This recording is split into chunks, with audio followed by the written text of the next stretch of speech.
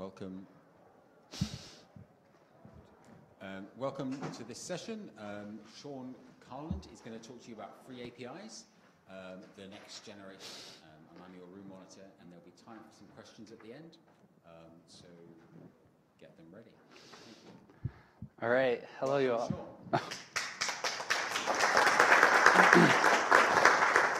Okay. Hello, everyone. I hope you can hear me.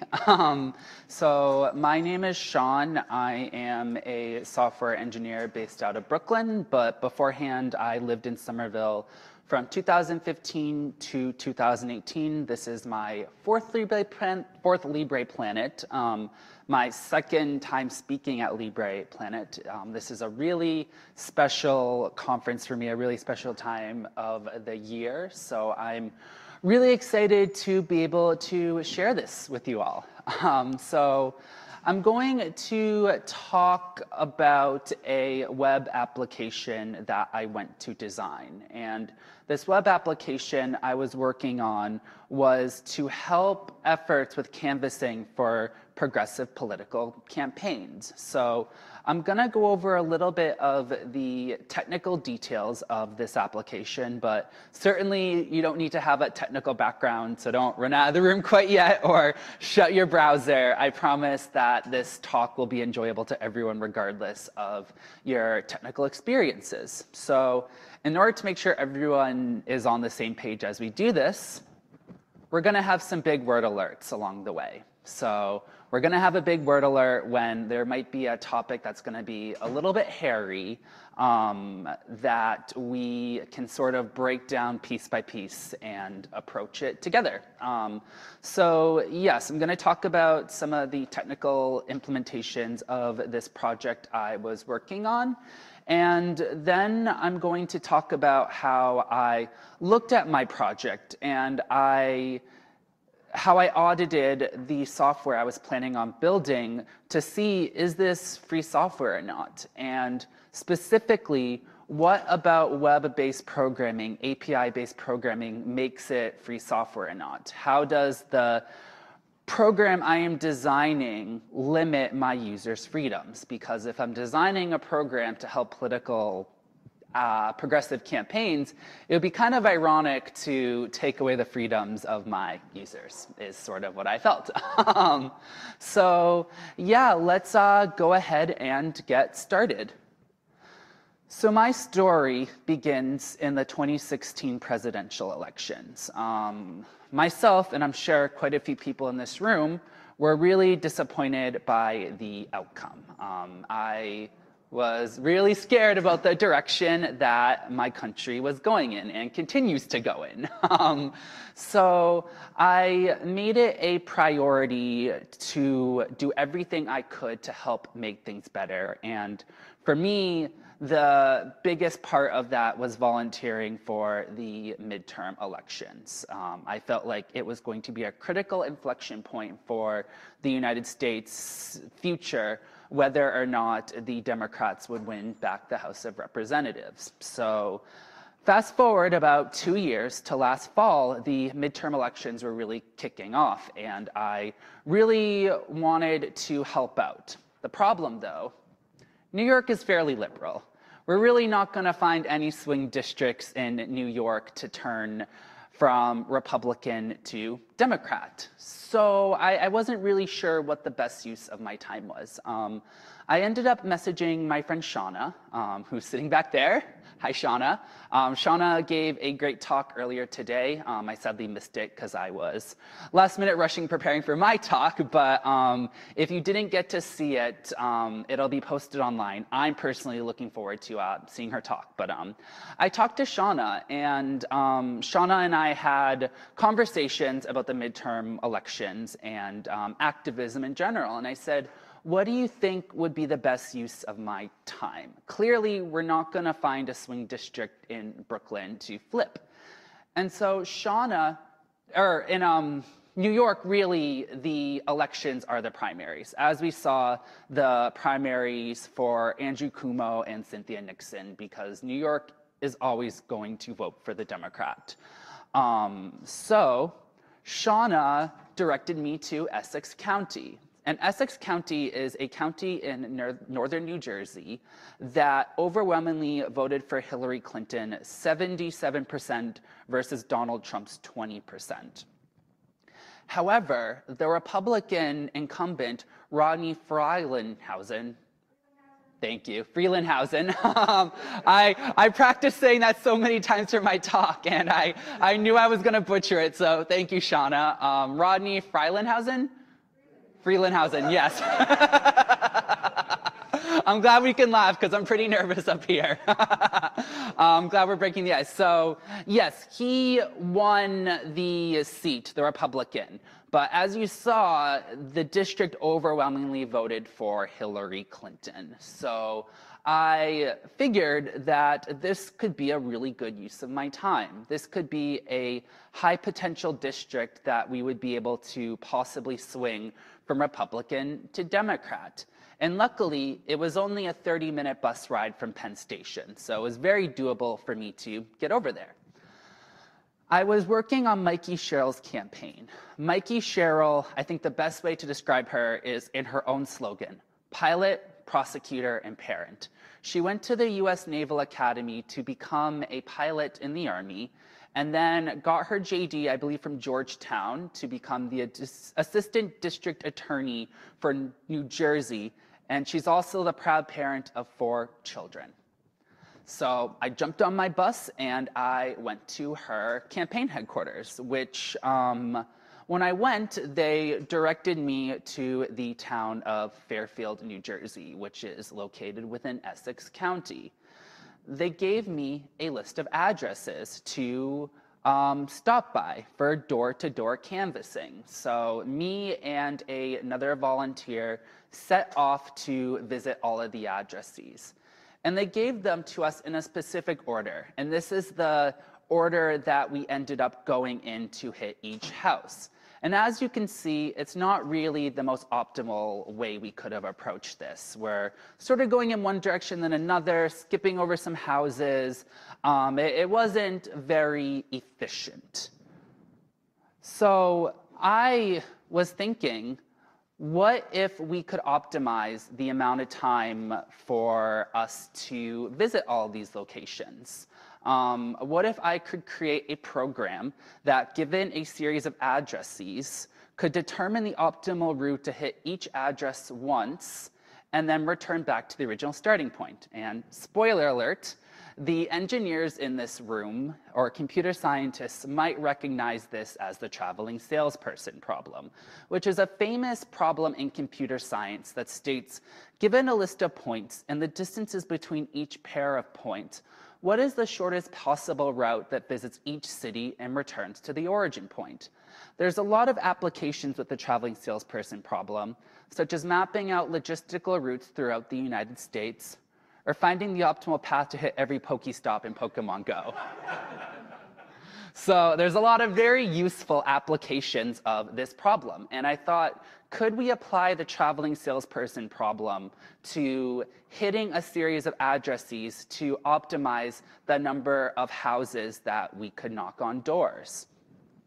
And so I ended up doing some hand calculations with the addresses I was given. And this was the optimal route I could find.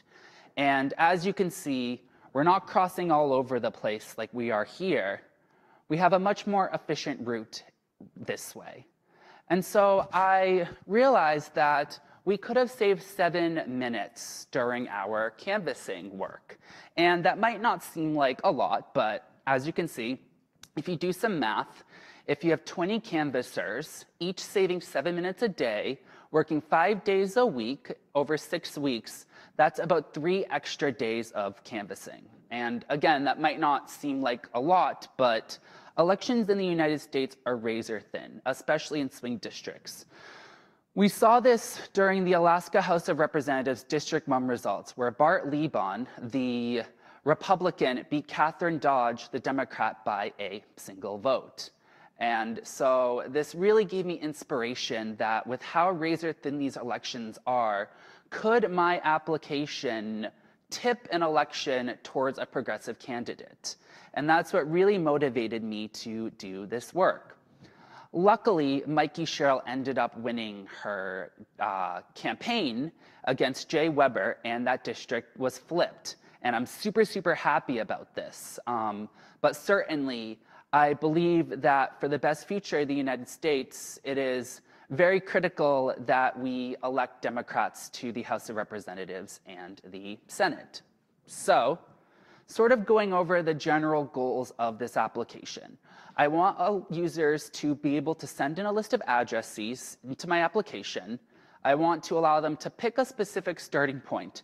And then I want to return to the users a list of addresses sorted in order for them to visit in order to optimize time. And this is a general description of how my application would work. The user would be using a computer and would give in a list of addresses. They would then hit my application's API with those addresses. And my application would use Google Maps' API to determine the distance between each pair of points. And once it has the distance between each pair of points, it would then calculate the optimal route and send those addresses back to the user. But before we go on too much further, big word alert. Application Programming Interface. An application programming interface is a set of subroutine definitions, communication protocols, and tools for building software. But that's not really a helpful definition. Sorry, Wikipedia. So I think that the best way to describe this is just talking about the internet in general. We are more connected than ever. The OPT project right here, for example, is showing all the interconnected devices in the world. When we think about devices connected to the internet, we often think about things like a desktop computer or a mobile cell phone. But really, there are tons of different types of devices that can connect to the internet. Everything from your lamp to your fridge to your screwdriver, even to your blender, can all be connected to the internet. So we have tons and tons of devices all connected together. This is referred to commonly as the Internet of Things. And the Internet of Things is predicted to grow to over 75 billion devices by 2025. But how does it all work? When we have all of these different devices talking to each other, how does data get from point A to point B? So the way that you can sort of think about this model is we have three moving parts. We have the client, which could be your browser on your computer or your phone or your fridge, which is connecting to a server using the application programming interface. But this is still a little bit confusing. So I think a good analogy is when you are at a restaurant. Let's say that you are at a restaurant and you are ordering food, such as you are the client, and you're ordering food to the server. You don't directly talk to the chef themselves. Instead, you use a menu. So the clients order food by selecting an item on the menu, the interface, and then that request is sent to the chef through the waiter. The chef then cooks the food and gives it to the waiter, which gives it back to the client. And I apologize that my slide's a little bit off. I admittedly originally used PowerPoint. I know I'm bad. And so I had to switch to LibreOffice. But regardless, this is the sort of model. The diners don't need to know about the internal mechanics about how the food is made. They only need to know how to order things off of the menu. And so our client doesn't necessarily have to be a human. It can be another machine. It can be another application. So for example, websites like Grubhub or Seamless connect with restaurants, and they order things off of the menu, just like a human would. And those requests are sent to the chef makes the food, and it's sent back to the application. So what I'm trying to go at here is that it doesn't need to be another human that's ordering from the menu. It can be another machine. And so we can think about a real life example. If I am booking a trip, I just got some tickets to Peru, I'm really excited.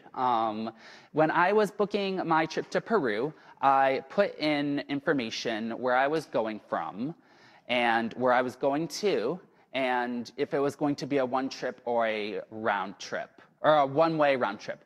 I send that information to JetBlue's API, and then that information is sent to the JetBlue server. It does calculations to determine what tickets are available and the prices, and then it sends that information back to me as the user. But what if I was trying to build an aggregation website, that is, take in data from multiple airlines and aggregate them together to find the cheapest prices? Well, it would work in the same way. My application would interface with other airlines' APIs. It would send in the requests to them, the information, like where we want to go, where we want to depart from, and then those APIs from the airlines would send that information back to my flight aggregator to determine what the cheapest flights are going to be. So going back to my application, we can see that my app is going to be connected, or my users are going to interface with my API. My application is going to interface with Google Maps' API, and then send that information back to my user. So, as I was doing all of this, I thought that this was a really great program, a really cool project for me to start working on. And I pulled out my laptop, I opened up a repository in GitHub. But before I wanted to continue any further, I wanted to determine, is what I'm building free software? A lot of my understanding of free software was more related to hardware and desktop applications.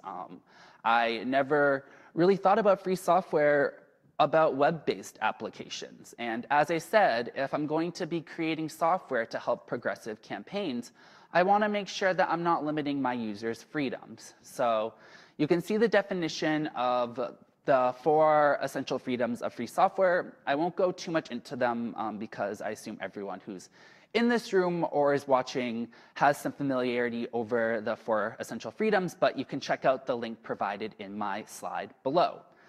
So the first thing I did was I looked at the software that I was using to build my application. I picked Ruby on Rails as a backend framework. I picked MySQL as a database, and I picked React.js to power my front end. And luckily, all of these technologies have free software licensing, so I was good. But I wanted to look a little bit more into React. And so React is a framework that is written in the JavaScript language. We can sort of see a very quick diagram about how the UI would work on my application using React. The user would put in a series of addresses, and they would hit submit. Those addresses would be sent to my server, and then my server would calculate the optimal order of my addresses. But before we go on too much further, another big word alert. Frameworks and programming languages. A programming language is a vocabulary that developers use to build applications, to tell the software what to do, and how to do it, and when to do it. And so an example might be JavaScript. And a framework is the foundation on which software developers can build programs for specific functions. A framework is written in a programming language, and an example of this would be React. So when I write React code, it looks really pretty, like in the top left-hand box. And even if you don't understand a single thing that's going on there, I'm sure you could notice that it would be a lot easier to read the upper left-hand code versus the bottom right-hand code. What's happening right here is the React code is getting transpiled into vanilla JavaScript code. And another big word alert, real quick, transpiling, which is the process of taking the source code written in one language and rewriting it into another language. So when I write my React code and it gets run in the browser, it gets transpiled into vanilla JavaScript, like we can see here. And so this was one of the first stumbles that I had about ensuring that my software is free. And so, as you can see, I could provide the source code in the vanilla JavaScript, but that's impossible to read. How is someone supposed to know what is going on in their browser by trying to sift through this obscure JavaScript code? And that's why it was really important for me, as I was planning on releasing the source code of my project, to make sure I was releasing it in the original framework that it was written in, and not a transpiled version that is really hard to read. So what's happening a lot with JavaScript is that when you are in your browser and you're on a website that has JavaScript, it's automatically run in your browser without your knowledge, without your consent, and without a way for you to understand what's going on. And so I'm sure as many people in this room can think about this, this is a blatant violation of our freedom of our software, because we're having programs run on our computers without us knowing. We don't know how they work, and there's no warning to these programs running. An example of this that I find especially egregious is with Google Docs. When you open up Google Docs, a small 1 megabyte JavaScript file is automatically run in your browser without you knowing. And the JavaScript file is so small that you'll see methods that have a single character name. It's just literally impossible to read, and the software is being run on your computer automatically. So when we think about JavaScript, we often think about fun animations like this that power our GeoCities websites. You know, back in the day, was anyone else on GeoCities? Yeah. But that's not what's happening with JavaScript today. JavaScript today performs a lot of non-trivial functions. And luckily, the Free Software Foundation has some guidelines and definitions of what a non-free JavaScript might look like. And I won't go too much into the details because it is a little bit technical. And I did provide a link. It's kind of cut off, but if you Google the JavaScript trap FSF, I'm sure you can find it. That gives a framework to help define what make a JavaScript script trivial versus non-trivial. So the second step of me doing an audit about whether my software was free or not was to determine which scripts in my software were free and which ones weren't. Luckily, there's a really cool program you can use called LibreJS. And LibreJS can determine in your browser which scripts are trivial and which scripts are non-trivial. And so it turned out me using the React framework was non-trivial. As we saw before, my React code gets transpiled into vanilla JavaScript code, which gets run automatically in the user's browser. And it's doing more than just a simple fun GeoCities animation. So the sort of next step as far as me making my software free software was removing React out of my stack. Now, if you're interested, you can protect yourself from JavaScripts being run in your browser automatically. In Google Chrome, you can go to Settings, Preferences, and click the Disable JavaScript button. And in Firefox, you can go into Options, Content, and unclick the Enable JavaScript button. So there are really great ways for us to protect ourselves and our machines from code being run without our consent. So I did some more research about what other ways could my application be infringing on the freedoms of my users. And I found a resource on the FSF website that was talking about the Java trap.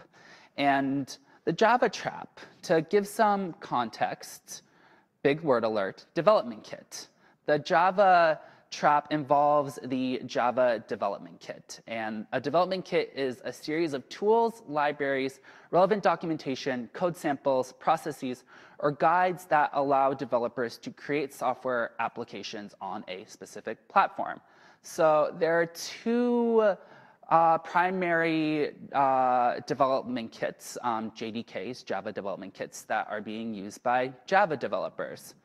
They are OpenJDK and Oracle JDK. And the difference is that with Oracle's JDK, developers can use it freely in development and testing.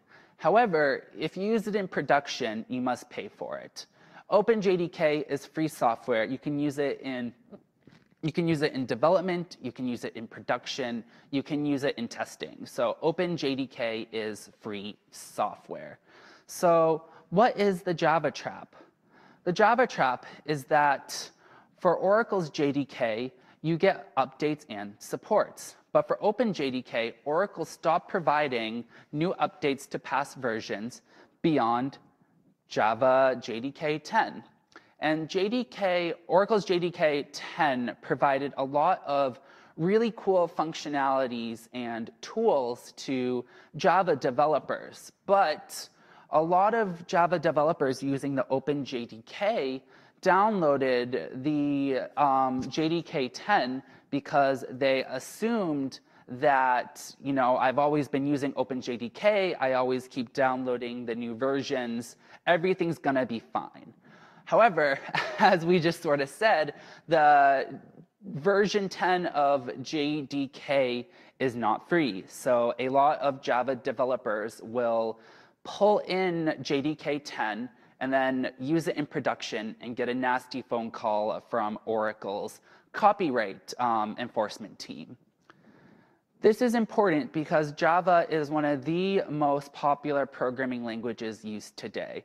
The TOBE index specifically rated Java as the most popular programming language used in March of 2019.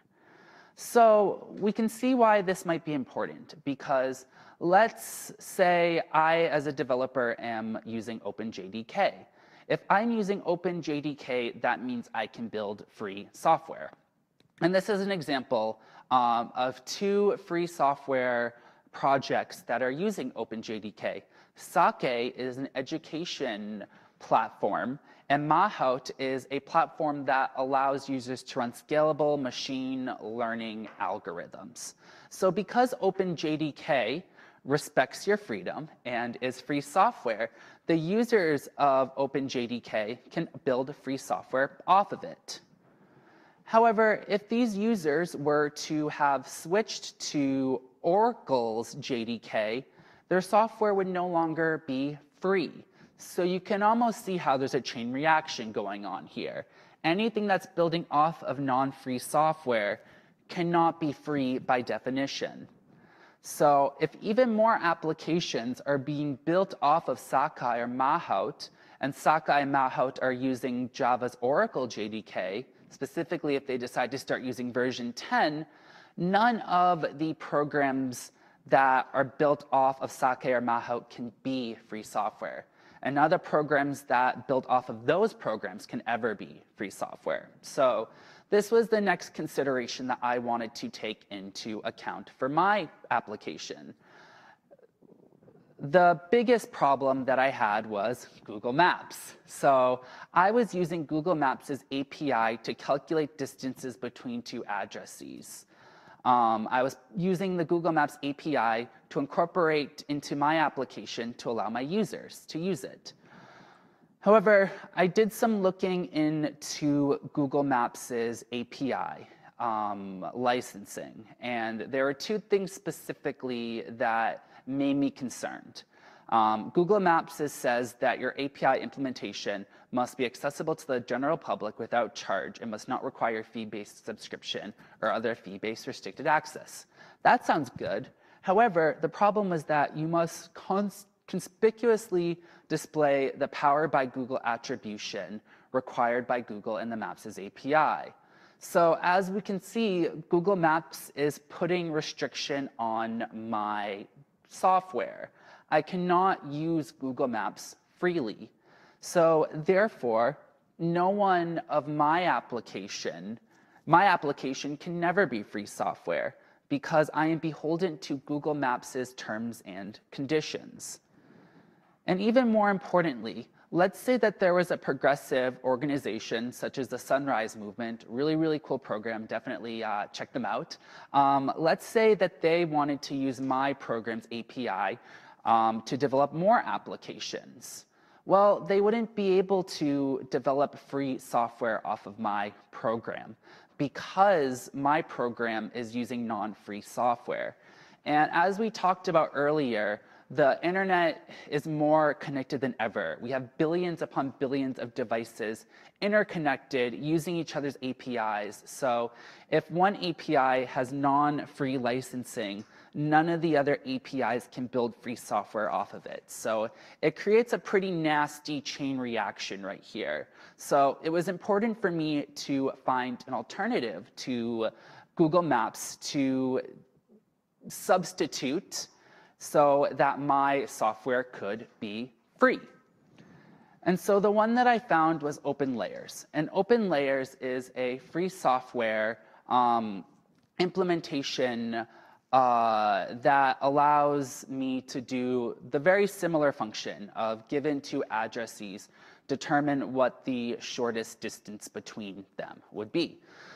So as you can see, I substituted out Google Maps with OpenLayers. So since OpenLayers is free software and protects your freedom, my application will now also be free because I am no longer beholden to a non-free licensing. And anyone building off of my application can now build free software. The next thing I looked into was how I was using Google Analytics. My plan was to use Google Analytics because I wanted to understand who was using my software. I wanted to know who my target audience was so I could best tailor my projects to my audience's needs, which sounds fair, right? We want to make sure that our users of our programs are happy and we're building things that they want. Of course, this is a little bit creepy because Google Analytics is tracking users. If I were to use Google Analytics, then my application would be inconspicuously taking in information about my users without their consent, without their permission. And so this provides a really gross sort of surveillance on my users, which also would be infringing on their free software rights. So I ended up taking out Google Analytics from my design. The last thing I want to talk about was the licensing of this project that I was using. I decided to go with the MIT licensing. It's the one that I feel the most familiar with, and because it is a free software license. However, I also wanted to include a caveat, which was you cannot use my program to benefit Republican candidates or the Republican Party committee, because I didn't want to build software that was going to be used for evil, right? Like, if I'm spending all of this time designing this software, designing this program, I don't want people who I don't want to win to be using it, right? But I'm sure you can see the problem right here. I'm adding in a clause, a caveat to how my software can be used. I'm saying, well, you can use it in some situations, but you can't use it in others. And so adding that clause, unfortunately, makes my software not free. So I had to really balance off those twos. You know, do I prioritize how my application is being used, or do I prioritize the freedom of the users of my application? And I said, you know what, screw free software. No, I'm just kidding. I had to remove that clause from my planned licensing, you know, because as I said, for me, it's more important to ensure that the software I am building will not infringe on the rights of my users, rather than really enforcing that my software will only be used in ways that I want it to be used. So just wrapping up all of this was a really interesting process for me, especially looking through my web-based program to determine if it was free software. And these are the lessons I learned. Ensuring that your application provides free access to their APIs is critical for the development of free software. If you're using an API that's not free, no one can ever use your program freely. And since there are so many interconnected devices, it is easier for your software to get infected. As we saw, Java's Oracle JDK infecting Sakai and infecting Mahout, which then would infect any other applications being used further down the chain. So to prevent it from infecting other people, you must take responsibility and do an audit through your integrations, like how I audited how Google Maps was integrating into my software. It's not enough to just provide access to your code. You must provide it in the original framework that you wrote it in, and not a transpiled version that is obscured. And we saw that when I was looking at the React code versus the vanilla JavaScript code. A user could read my React code and understand it, but unless you're a super genius, which I'm certainly not, I don't think that there's a way for you to understand what's happening with the vanilla JavaScript code that's transpiled. And it's more important to protect a user's freedom rather than protecting how your application will be used. And this one was definitely a hard one for me. As I talked about at the beginning of my talk, I still do feel a lot of concerns about the direction that the United States is going in. And though I feel really optimistic that we were able to flip the House of Representatives from Republican to Democrat, I'm still very worried about the 2020 election. And I do not want my software to tip the 2020 election in what I consider the wrong direction. However, by adding in these caveats to my software, I am restricting and infringing on my users' freedom of their software. So it's important that we still provide free access to our software and we respect the freedoms of our users and prioritize that beyond how our application will be used. So, questions?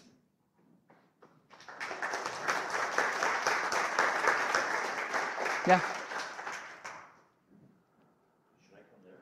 Yes, if you have a question, please come over.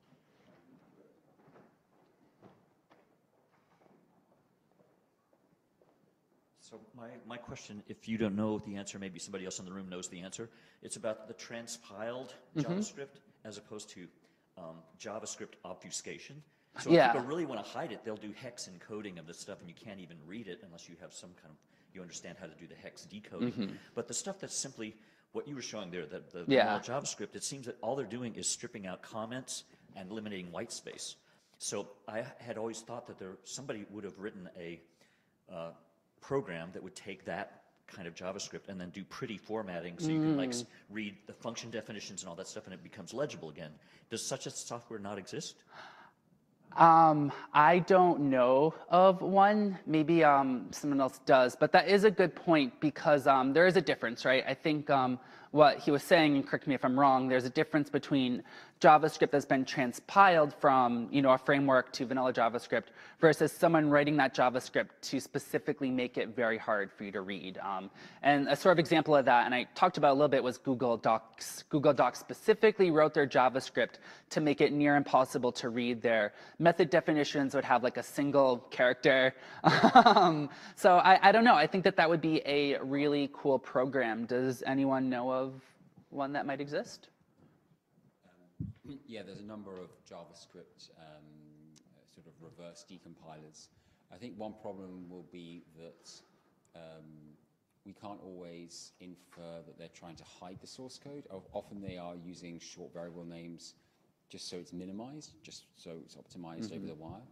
So we can't always assume that they don't want you to do it. It's just, it's faster for the user, so okay, fine. The other problem is that reverse compilation, if you want to call it that, it depends what it's really doing in the first place. Like if it is just stripping out white space and stuff like that, that's one thing, but often the languages that are being compiled from have things like closures and other language features that can't automatically be mapped back to the original language. So yeah, there are some, but you're going to be somewhat limited. Yeah, and I think you made a good point that people don't necessarily write their JavaScript hard to read to make it hard to read on purpose. But if you do provide JavaScript that's really hard to read, there is a question of like, can the user possibly understand what's being executed in their browser? It could be a really cool program to write. Maybe if there was more hours in a day, I could build it. Any other questions? Yeah.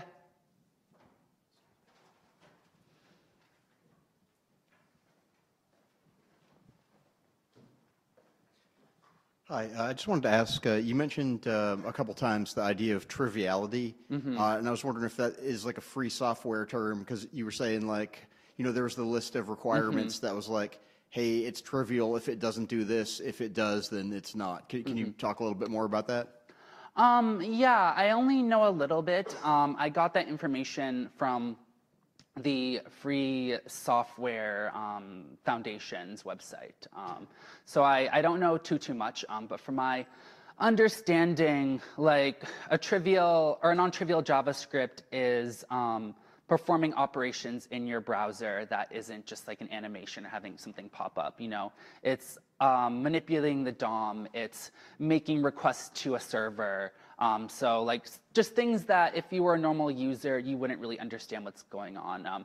I guess maybe that would be my definition. I don't know if I have a very like official one, but certainly there is information on the FSF website. Thanks. Yeah, thank you. Yeah. Anyone know what LibreJS actually does to detect freeness of script? The question was, does anyone know? Look at license tags and comments. How does it work? I think it looks through license tags. Yeah. So the question was like, does anyone know how? Yeah. The question was like, how does LibreJS work? How does it? I've had it flag things that presumably are free because they were on the FSF website. LibreJS was Yeah. So yeah, the question was like, how does LibreJS work? How is it detecting these things? And I believe that it is looking through the tags on the JavaScripts themselves. Developers can put in a specific tag in their pages to state that this is free JavaScript. I almost actually put in the tag in my slide, but I figured that wasn't necessary. And I think it also tests, what is the JavaScript itself doing? Is it manipulating the DOM? Is it making AJAX requests? I certainly don't know off of the top of my head, but it's certainly something that I can look into, and I think I provided the URL for the LibreJS website, and if I didn't, you can look it up yourself.